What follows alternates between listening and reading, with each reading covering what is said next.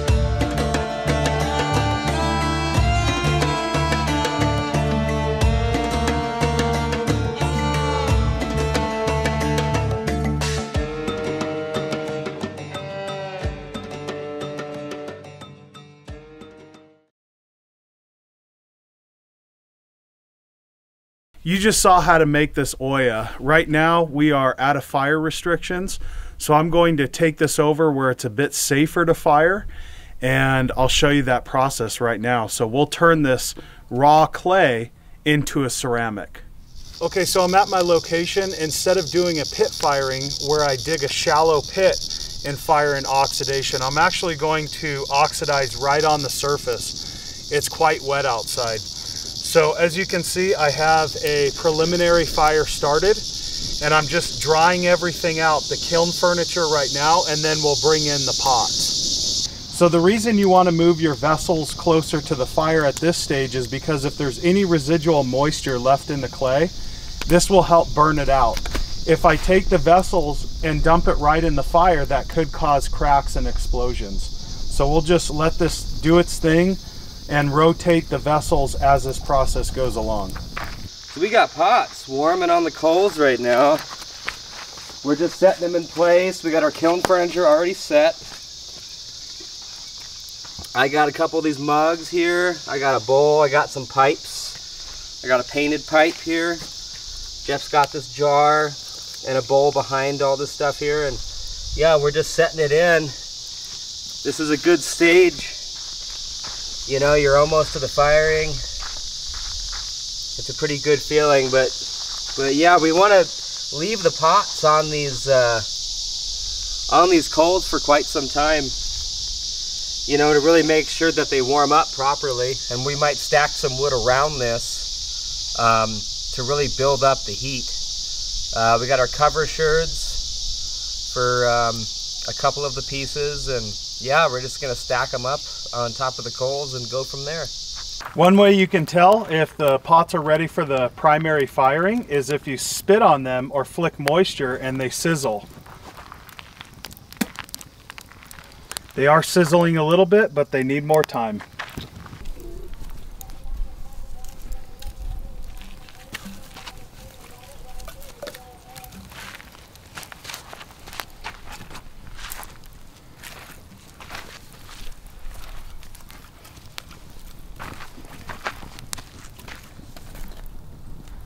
Get that marine ware nice and hot. I know. A lot hotter than these Prescott clays. Yeah. The Prescott clays I don't worry about. No, those can fire a little bit later. Yeah.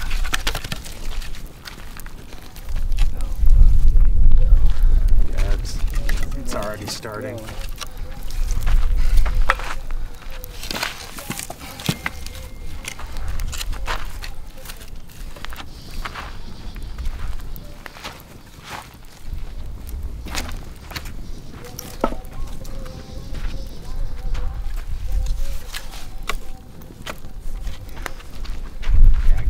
Quite a bit on your mug.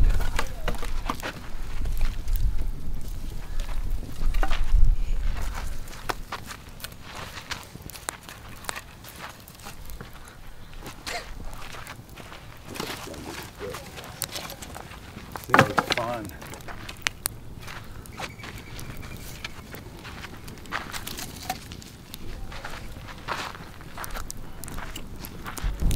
Okay, so we have the wood stacked up. Everything's looking good at this time.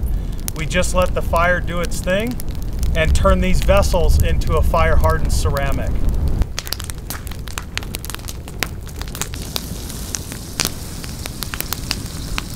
The jar's gonna be good. See that? Oh shit, that's cool. Yeah. Did you oil that up? Didn't oil it, but That looks good. Yeah. Looks like it's been oiled. Oh, interesting. Yeah, no, it's just the snakeskin. This is the rest of the snakeskin. Oh, sweet. Yeah. Yeah, that looks great. Yeah, thank you. That looks really cool. Nice. The fire burned down and I'm left with a hot bed of coals. I have a nice ring to this jar. Beautiful colors, a nice brown orange color with gray fire clouding. But I don't want to pull this jar off quite yet, because if I do, it's so hot it could crack from the stress. So I'll leave it on for another few hours and I will be right back. I pulled away some of these coals to help these pots cool down. It's actually been a couple hours and they're still warm. Really nice ring. Once again, a nice ring. I got the colors that are desired, and when you fire on the surface, you can see how orange these pots turn. That's the iron in the clay. Here are my pots off the fire. You can see they turned out very nice. Beautiful ring to them. The only thing about this pot is when I took it off the coals, I hit the bowl and it created a small chip. Just a very small blemish, but beautiful colors throughout.